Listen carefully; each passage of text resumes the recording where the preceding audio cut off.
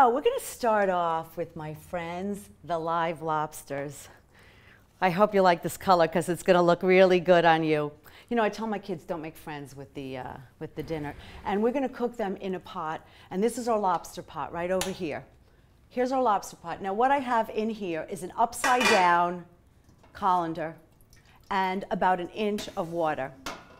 And what we're going to do is we're going to put the seaweed in because that's going to make them nice and delicious. This is all natural seaweed. That's right, it looks like it too, right? Wow. I know you think you're going to a new home, but I'm sorry. I like to steam my lobsters, and that's why there's a colander in here. Some people boil them, but they're going to get totally waterlogged. All you have to do is find yourself a nice big pot. It doesn't even have to be this big. 1 inch of cold water, you put it on the stove, and you just cook it for about 15 or 20 minutes, depending on the size of your lobster. Oh-ho. No, he didn't bite me. There we go. Look at that.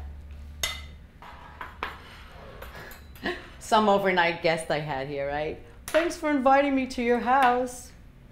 So I'm going to show you how to shell a lobster. We're going to cut down the middle.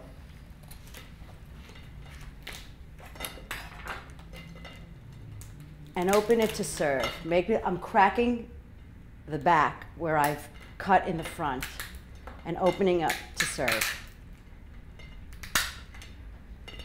You take the claws off and you can crack them with a shell cracker.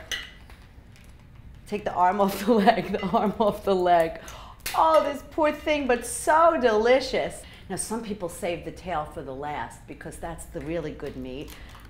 And some people save the claws for the last because they like that. So whatever your preference is, you enjoy that.